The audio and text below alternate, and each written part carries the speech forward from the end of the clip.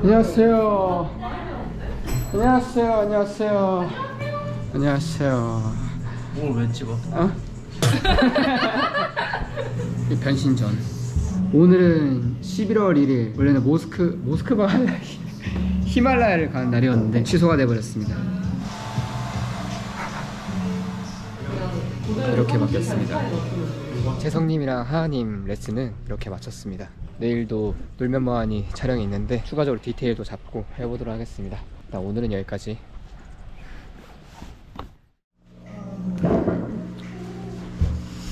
도루마무한 것 같지만 다음 날입니다. 오늘도 놀면 뭐하니 촬영이 있습니다.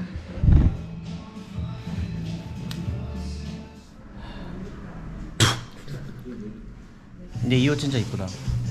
약간 이거 디건 감성. 뭔가 살찔 것 같은 설탕 덩어리 옷 같은 느낌. 사실 돈 많이 버는 머니야? 머니. 뭐 어쩌라고?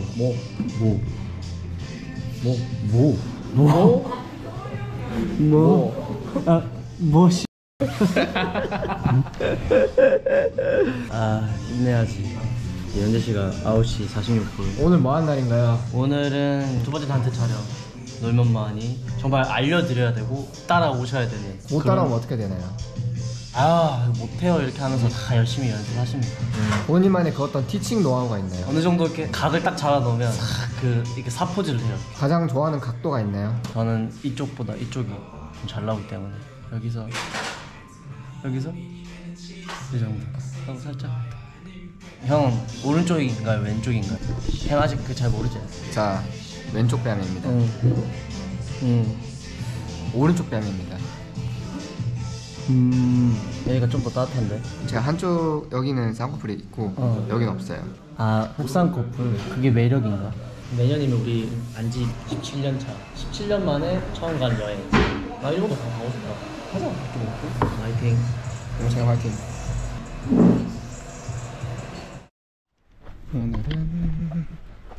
오늘은 11월 8일 수요일 놀면 뭐하니 2절 파티를 짜러 가는 날입니다.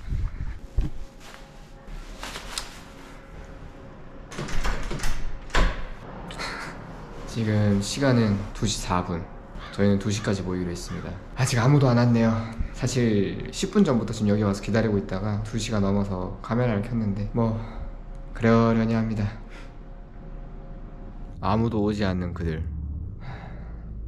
물론 지금 저희가 밤샘 연습을 4, 5일차 연속으로 진행하고 있고 앞으로도 계속 그렇게 해야 돼요. 지금 며칠 동안 피로가 상당히 누적돼 있는 상황이긴 한데 딱 이번 한 주가 저희 지금 거의 스맨파 때보다 더 빡세고 바쁜 일정인데 어쩌겠어요. 또 소화를 해야지. 힘든 것도 다 이해합니다. 낮 연습은 그렇게 놀면 뭐하니를 진행하고 새벽에는 또 별크 파티 연습을 진행하려고 합니다. 어쨌든 이제 멤버들 오는 거 기다리면서 한 명씩 또 찍어보도록 하겠습니다. 안녕하세요. 네, 기스기 왔어요. 저는 김밥 먹고요. 예스. 생각보다 괜찮네요. 컨디션이 살짝 스매파 찍는 것 같아. 뭔가 미션 맞아. 하는 것 같아. 제가 봤을 때는 3시에 연습할 것 같아. 이미 다 땄지. 인서트까지 내가 2시까지 아무도 오지 않았다. 맞다. 안녕하세요. 김밥 먹방. 오, 노 스페이스. 컨디션 좀 어때? 매우 기운 안 돌아. 다들 힘들만 하지. 체압 몇 번 더 해야 돼. 계속 해야 돼. 근데 내가 보기엔 오늘 밤샘을 얼마큼 나가냐가 내일 우리가 밤샘을 할지 말지를 결정할 수 있을 것 같거든. 내일 우리 촬영하고 밤샘까지 때리면 진짜 몸 상태 너무 안 좋아질 수도 있어서 오늘 안에 끝내려고 해야지 최대한. 뭐 해볼래? 2절? 응, 해보자. 안녕하십니까. 다들 골골대면서 오늘 이제 누적 데미지가 상당하다는 증거지. 시작을 해봅시다. 그래도 방금 어제 응급실 갔어요. 왜? 눈 상태 너무 안 좋아서.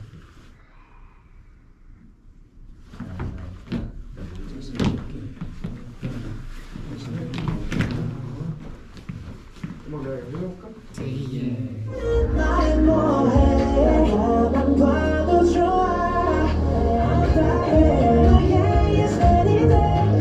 한손 시작. 펑펑 이쁜데? 여기서 내용 한번 깨고 시작. 돌아서. 아 맞아요. 대각까지는 일단 그럼 패스 때리고 봅시다. 네.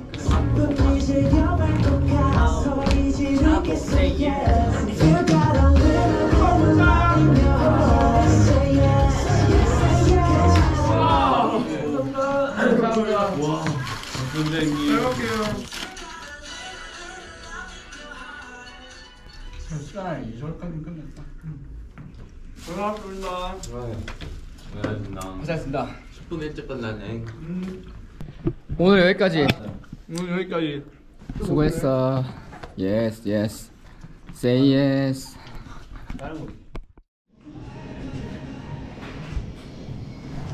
피곤하네요.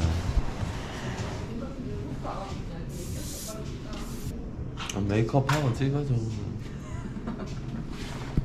밀착 취재. 오. 너무 밀착했나?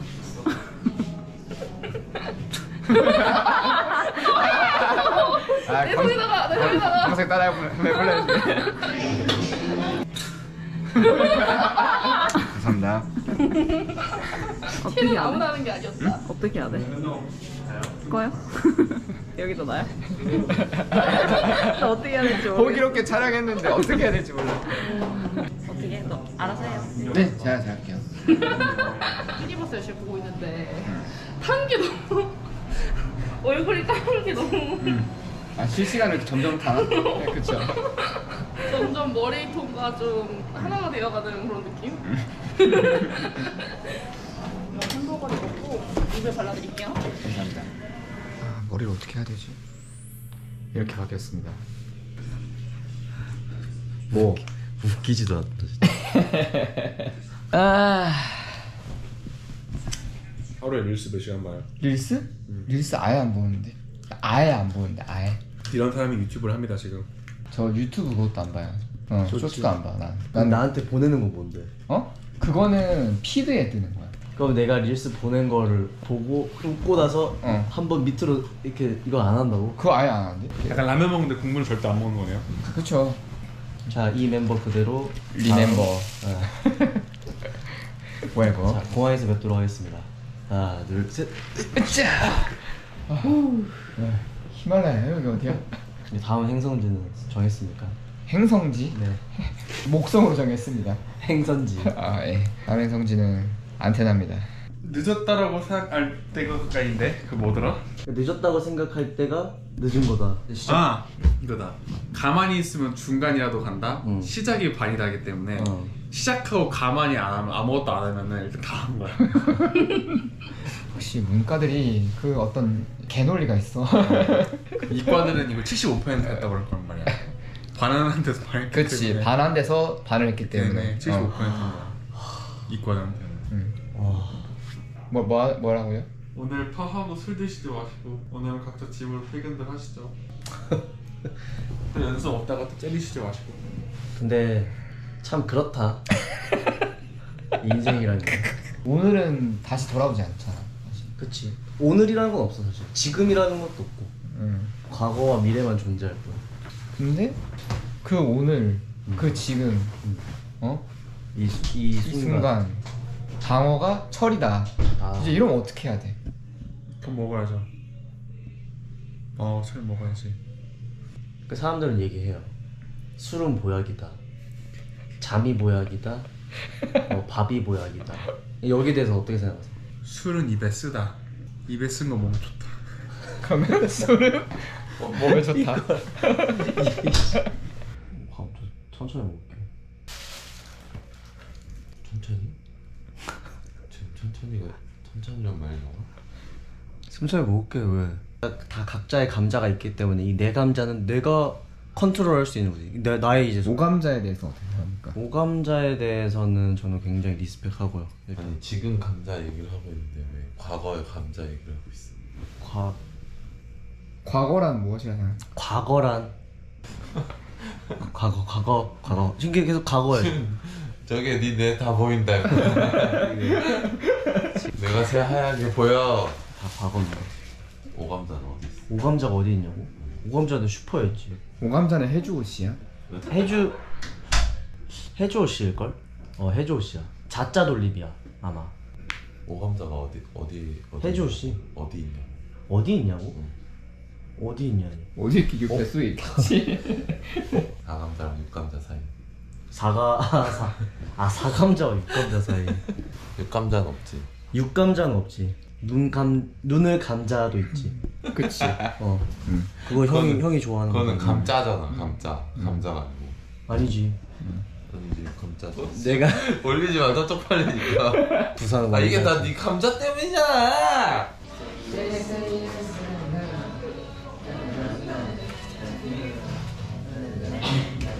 남의 성지는 안테나입니다. 하나 둘 셋. 고생했습니다. 고생하셨습니다. 놀면 뭐하니 끝. 쓰고. 잠깐만, 큐야 녹화하고 있어? 그러면 님은 어떠셨어요?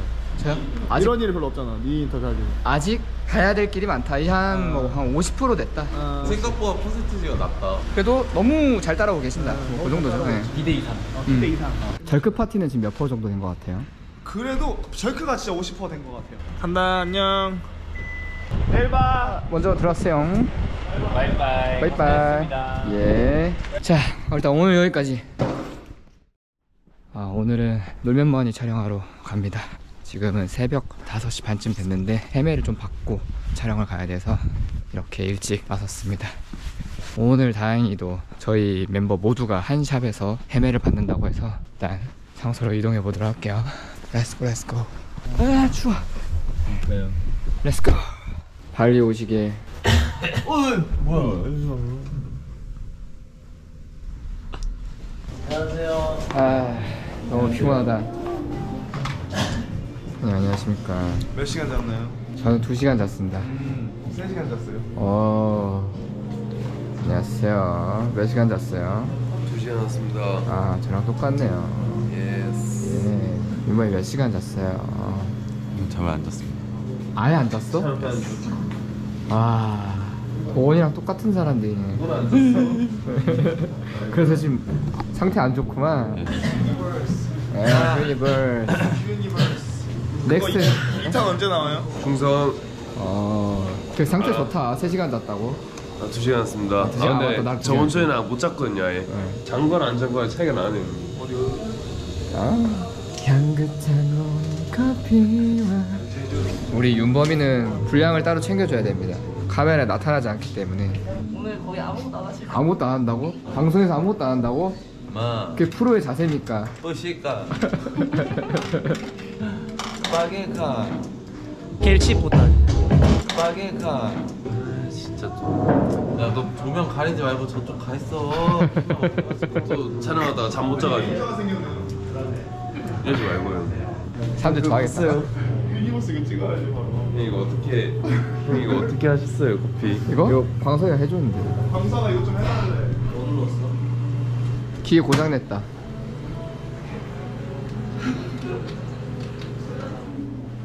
좋네요. 종아리 편편. 가끔 피곤할 때 저렇게 샴푸 받으면 하루 종일 샴푸 먹고 싶어. 이럴 때 해주는 두피 마사지가 진짜 꿀맛이야. 약간 지금 저거 해달라는 얘긴데. 바빠 죽겠는데 지금. 6명 해야 되는데. 저 뭐야 군대에서 왔어? 오늘 파란 색깔 입지 말라 했잖아. 입지 마. 뭐야 이거 다들. 왜 다 파란 색깔 입고 왔어? 오늘 파란 색깔 절대 입지 말라 했는데. 그랬어? 흰색이랑 파란색. 맞다. 난 남색이야 이거. 파란색. 진짜 이 사람들이 진짜. 파란색 입지 말라 했어 오늘? 입지 말라 했는데. 난 남색이야.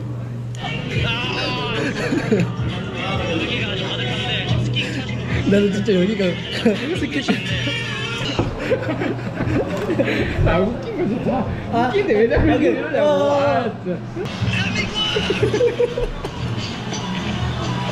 주영이 이제 변태처럼 지금 타임테이블 짜가지고 뭐 딜레이 하나 없이 아주 일공스하게 갤치보다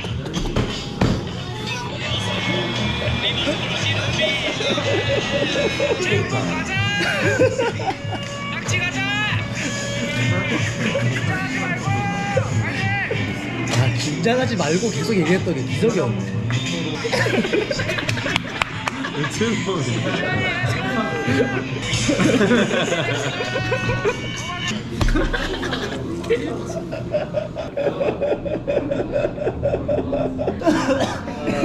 쟁기쁘다. 기서이가 저기다 핸드폰 놔둬왔거든요. 그래서 제가 쓰레기통에 넣었어요. 쓰레기통에 넣었다고? 이거 심지어 센서예요, 형님. 예스. 파란색 입고 오지 말랬는데 오늘. 오늘 아주 그냥. 아니 지금 제품 어딘지 알고 있는 거 아니에요? 기억이 안 나죠. 컨디션 좋은데. 아 진짜 어디였지? 사이 두고 다니는 거 같아.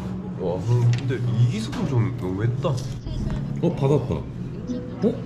아 연락번호를 남겨달래. 사람 사이 있나? 컨디션 좋다며. 갖고 올라. 야, 힌트를 2개나 줬어, 힌트를. 한 번 더 줘. 3개까지 줘야지. 그럼 기서가. 자. 아 버려둘라고? 어. 오케이. 내가 버릴게 나중에. 그 힌트. 딱 비닐 하나만 버려줘. 이게 쓰레기통인가? 우와! 와. 일부러 버린 거 아니에요 이거? 와. 컨디션 좋다며. 그러니까. 아 너무 웃긴데? 나 웃긴 거 찾아줘. 니 왜 안 되는데? 그 니 왜 안 되냐고. 같이 할래. 나만 되냐고. 귀여워. 귀여워. 오, 되게 진중하게 생겼다. 나도.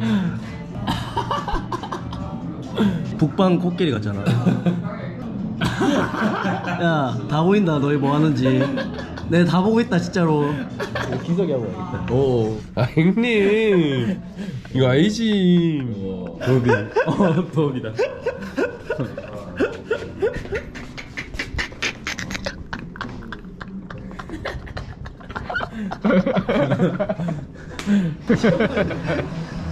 지금 성미쌤 지금 해야 되는데 자꾸. 왜 시선을 가게 하는데? 이렇게. 감사합니다. 희석 씨. 엊그저께가 스토리로 뭐죠? 엊그저께? 네. 생각 안 나지? 어제 안 했게. 맞다. 어제 안 할게. 아 잊고 살았어요. 나도. 그 아랫게.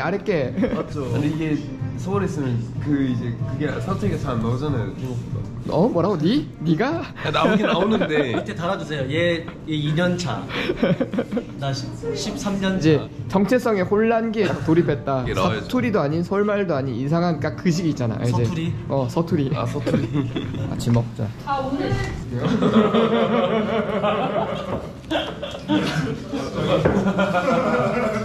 거센 바람 나 어린 시절 우연히 하나 둘 셋 야 지각 바로 그냥. 짱구. 그거다. 하나 둘 셋. 들썩. 떠들썩. 그러니까 하나 둘 셋 본다 이 꼴 지각했다. 너 지각이야. 다들 일요일에 뭐 보셨습니까? 나 디즈니 만화동산. 쇼해군 특급 열차가 그거 로또 하는 거. 이거 눌러주세요. 그거 하는 거. 이거 몇 보고. 시에 일어나요? 7시? 오 맞아. 그 만화를 봐야 돼서 7시에 일어났어. 무조건 한 10시쯤 딱 일어나면 동물농장 보고 있어요. 동물농장 마지막 부분을 볼 거냐 아니면 서프라이즈 첫 번째를 볼 거냐. 그래? 네, 이 시간대가 딱 한 15분 정도 겹쳐 있어요. 토요일은 뭐다? 놀면 뭐하니다. 토요일 6시 30분 놀면 뭐하니. 많은 시청 부탁드립니다. 올 한해도 저희 휴니버스 사랑해주신 여러분들 올해 한해 마무리 잘 하시고요. 2024년에도 다 갤칩 부자. 아닙니다. 화이팅. 놀면 화이팅. 고생하셨습니다.